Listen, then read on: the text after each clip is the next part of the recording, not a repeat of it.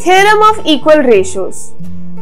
Let us consider A, B, C and D as the given values.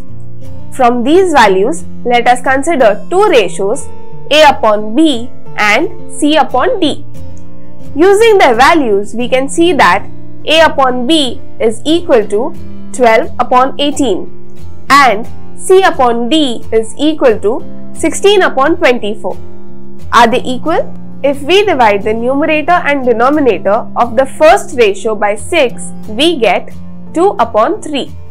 And if we divide the numerator and denominator of the second ratio by 8, we get 2 upon 3.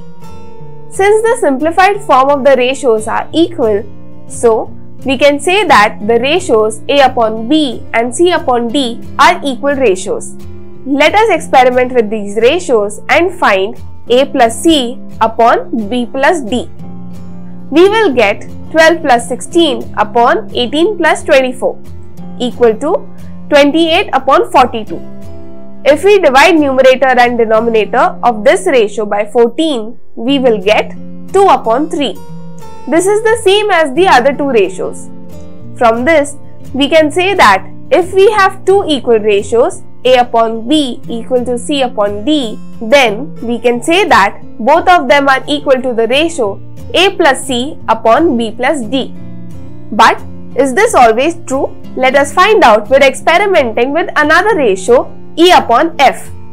Let us assume that the value of E and F are as given. Then the ratio E upon F equal to 26 upon 39. If we divide the numerator and denominator of this ratio by 13, we will get 2 upon 3. This means that ratio E upon F is also equal to the ratios A upon B and C upon D. Let us now find the ratio of sum of all the three numerators and all the three denominators. We will get A plus C plus E upon B plus D plus F equal to 12 plus 16 plus 26 upon 18 plus 24 plus 39 equal to 54 upon 81. If we divide the numerator and denominator of this ratio by 27, we will get 2 upon 3, which is equal to all the three ratios individually. From this, we can say that if we have three equal ratios, A upon B equal to C upon D equal to E upon F, then we can say that all of them are equal to the ratio A plus C plus E upon B plus D plus F.